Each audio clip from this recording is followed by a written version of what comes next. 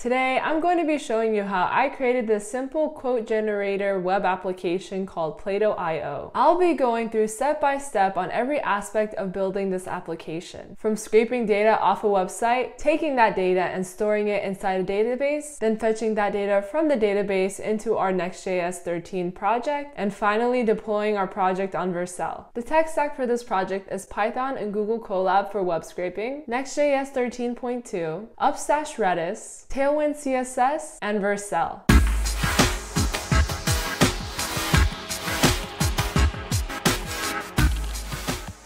Hi and welcome to this channel. My name is Hosna and I make web development videos sharing my knowledge that I gain throughout the week with you. I think as a developer sometimes it's hard coming up with different projects to work on that's not your typical to-do list or a portfolio static web page. The inspiration for today's project is that I just finished reading The Republic of Plato and there are a lot of good quotes that I got from it. I love reading quotes, so I thought it would be a good idea to try to create a project around that. So the first idea that came to mind was a quote generator.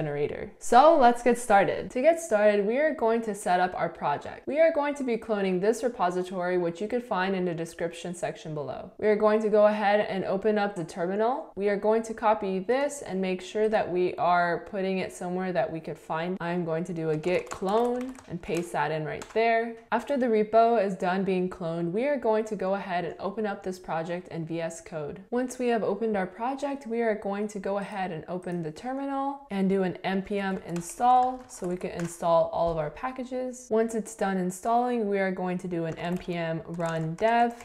So after running that command and opening up our project in localhost, you can see that we run into an error. In a little bit, we are going to be creating a database inside Upstash Redis, and that's where we are going to get these variables from. For now, we could go ahead and create a .env file, and inside that file, we are going to be pasting the content that is inside our example.env file. So once that's pasted in, we could go ahead and stop our project. So now that our project is set up, I'm going to show you how I got the quotes data and then stored it inside this Upstash Redis database. What I did is I created a web scraper using Python and Google Colab. So I'll be showing you how I did that right now. Before we get started, I want to show you the website that I'll be scraping from. The website brainyquote.com has a bunch of different quotes that you could choose from. I'm looking specifically for quotes from Plato, so I'm going to be looking that up. And then once I've looked that up, you can see there's a bunch of different search results that show. So we are going to be scraping all the data on each of these pages. To do that, we are first going to open up Google Colab.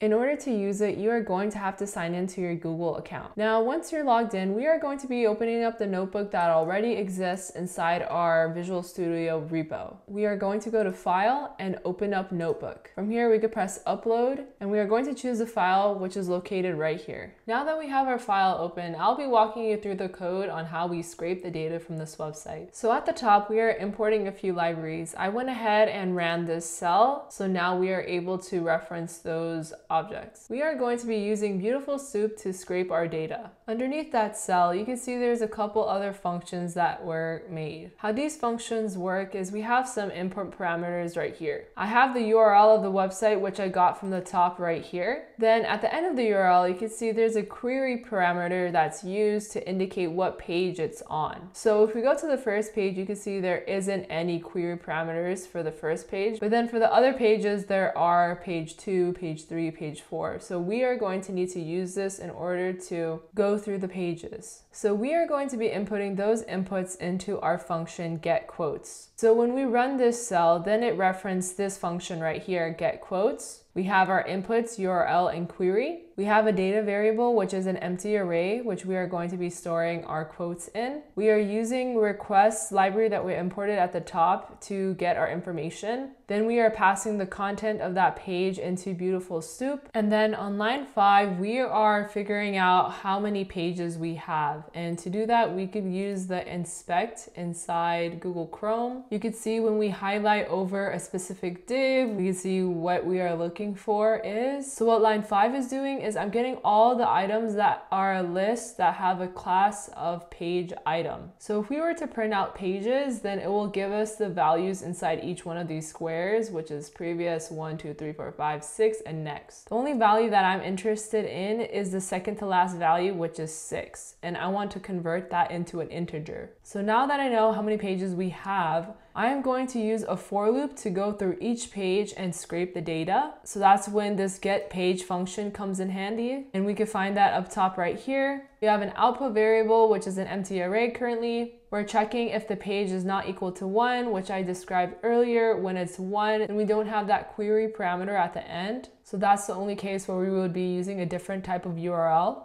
And then on line 6, that's where we find all of our quotes. If we go back to the inspect page and we hover over these list items, if we keep going inside, and we have this div right here with an ID of QBC1, and if we go inside each one of these divs, we can see that the data is stored inside this div, and then we can see that the style is equal to this. So we are looking for all the divs that have this attribute style.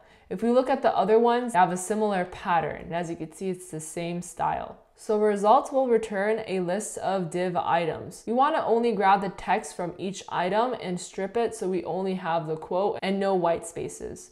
So that's what we're doing on line 9. And then on line 10, we are appending our quote to our output array. So get page will return an array of quotes. So if we go back to line 9 on the get quotes function, the result of get page is being stored inside items. Like I said, items is going to be an array. We are going to be appending each one of the item inside items to our data array. So then our final quotes output would be one gigantic array of quotes. So I'm going to go ahead and run all of these cells to show you what the output should look like. I have this commented, I'll uncomment this, and then once I run this cell, we see that we have an array of quotes. So I'm gonna go comment this back up so we can have a clearer area. Now that we have scraped our data, we are going to need to store our data inside Upstash Redis. And to do so, it's really simple. We are going to go to the Upstash website and log in. If you don't have an account already, you could create one. So I'm going to log into my account right now. Once we're logged in, make sure that you are on the Redis tab. I am going to then go to create database. I'm going to name it Plato-IO-DB and put my region as North California, so that's the region that I'm closest to, and press create. So it says that the database is being prepared, and once it is, this is our database. So to connect our database, I am going to use Python because we are currently running it in Python. You can see in our notebook, we already have this section. However, we need the host, the port, and the password as well. So I'm going to paste it in here. I'm going to remove these bottom 2 lines. Don't worry, I'm going to be changing this after this video, but this is how it should look. Then in your collab file, we have to pip install Redis, so we are going to be doing that. And then once we have, then we are able to import our Redis library. Before running the cell, I want to show you what it looks like before running it. So if we go to data browser, this is where we could go to see what's inside our database. So currently I have no data. And after running this, I should have some data be put inside the database. Where that's happening is on line 9 and 10. I'm going through the quotes variable, which was instantiated right here in this cell. For each loop, I am referencing my Redis database and creating a set and adding that quote to this set right here that I named Plato. So if I refresh the page right now, my data should show up and I have a set named Plato, and then I could reference that later in my Next.js project. Now, this is one way of doing it. I'm sure there are multiple different ways to do it. If you want to look into the different capabilities that Upstash Redis has, you can go to their documentation, and in their documentation, it tells you the different API compatibilities. So for the one that we just used, we use this one, the sadd. So after running this cell, we are done with our Google Colab. We were able to successfully import our data into Upstash Redis's database. So now we could go ahead and implement this into our project. Now going back to our project, in order to connect our database, we need to add these items. To find them, we could go to the details tab. If you go down a little bit, you could see in the REST API area that there's a .env, and we could go ahead and copy this into our env file. Once copied, this is what it should look like. And then from that end, we are done connecting our database to our project. If we go ahead and run npm dev and reload our local host, you can see that the website is now showing. So after cloning the project, the only thing left is to add these variables into our .env file. I am now going to go ahead and explain how this web application was built. As mentioned in the beginning of this video, I use Next.js 13, specifically 13.2, which is its newest version, as well as Tailwind CSS for styling. The major components are going to be inside the components and app folder. This is a single page application. In the layout file, you can see that I have set where our globals.css file is, have imported navbar and footer. This is what the navbar code looks like. You can see that I'm importing the GitHub icon from React Icons. I have a header tag that wraps around the rest of the divs. I'm making sure that our navbar is absolute, so it's stuck to the top, that the width is full, that it's starting at the top 0 position, that there's a border underneath the navbar, and that the background is white. The next div inside is for sizing purposes and responsivity. And the div inside that is more for styling and padding. Now the items in our navbar is between line 10 and 29. I have a GitHub icon and I have a link that's wrapped around that whenever you click it, it takes you to that GitHub page, as well as the logo and the logo name.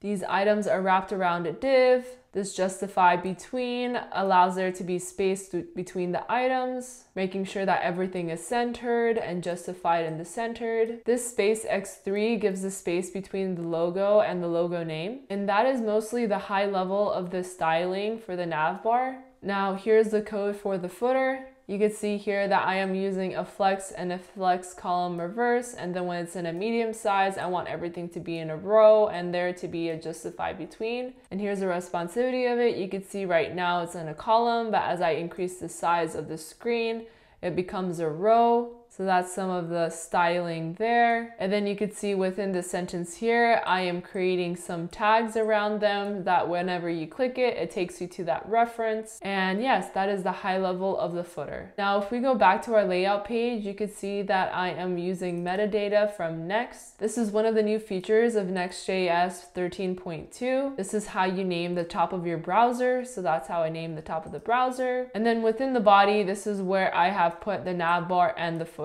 If I comment this out, you could see that the navbar goes away. But if I put it back in, the navbar shows up again. The last thing that is left is our page, which is where the quotes are being shown. So here is where I'm fetching the data from the Upstash Redis database. I am importing the Redis client from the Upstash Redis library. And then here is where I'm instantiating the client. It is using our .env file and calling our URL and token from there. And then on line 8 is how we are referencing our database. I am using sRandMember to select a random value from our set that we created. So this is selecting a random quote from the set that we created called Play-Doh. And then this is how the site was designed. I have a main tag. I am making sure that our screen is filled by using an H screen and placing the items in the center. And then I am setting the background to this SVG here. I found this at this website, Hero Patterns. And you just download the SVG right here and put it into your project. So I have the SVG inside this public folder right here.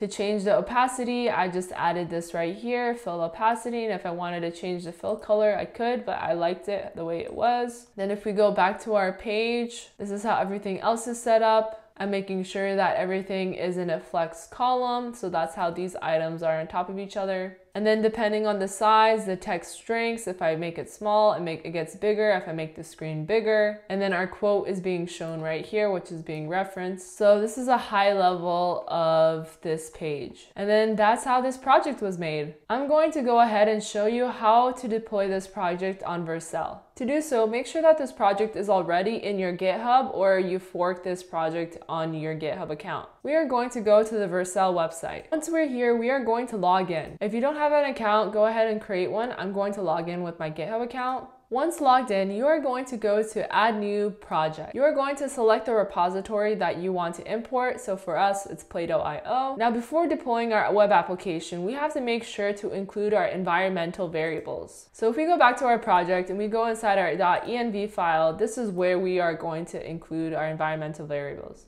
Without this step, the web application will not work. So make sure you do this. We are going to copy in our first variable. We're going to add that as well as this variable right here and paste it inside. Now, once we have added our environmental variables, then we could go ahead and deploy our project. So our project has successfully deployed. If you want to go check it out now, you could go to our project and press visit. So you have successfully deployed this project. If you want to customize the domain, you could go to settings and select domain. Make sure that you have a domain that's already purchased and just configure whatever you need to configure for it to work with Vercel. So that's it for this project. If we go ahead and refresh, you could see that our quote has changed, and that's because every single time we are refreshing, we are fetching another random quote. Something to keep in mind, the really cool thing about Upstash Redis is that you could see how much it's being used. Each time you are refreshing the page, you are sending a request. So you can see how many requests you are sending. If you want to see what else the free tier offers, you could go into the details tab and go to subscription and see what you are allowed. If you want to upgrade your plan, if you have more requests, you can go ahead and do that. But for now, I am sticking with the free tier. So that's it for this project. Thank you for watching this video. I hope it was helpful. If you enjoyed this video, go check out some of my other videos, as well as if you have any questions, you can leave it in the comment section below. Until next time.